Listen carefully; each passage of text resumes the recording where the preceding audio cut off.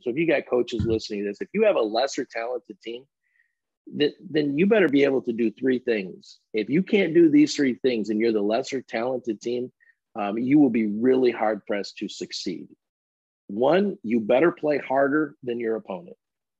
So you're instilling that aspect. If you instill that with the mindset that you have to go play one of the best teams in your league to win the league, and you're building with that in mind, because there's going to be teams in your league. I just saw in the Greater Thumb, right? I think Vassar was 0 and whatever in the league. Like you don't have to play harder to beat that team that year, but you're going to have to, if you wanted to go, I think it was Reese girls had a great year, right? So yeah, if you want to go beat the Reese girls, and you're lesser talented, you better play harder. Two, I'm a firm believer of this. You better teach your kids how to play tougher.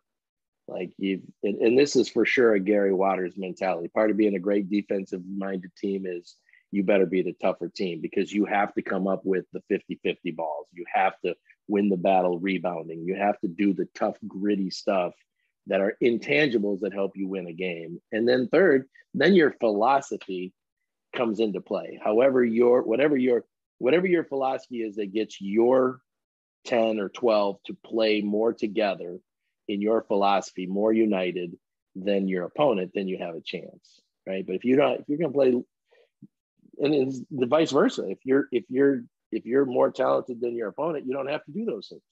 Just more talented. The only thing that kind of offsets that a little bit today, why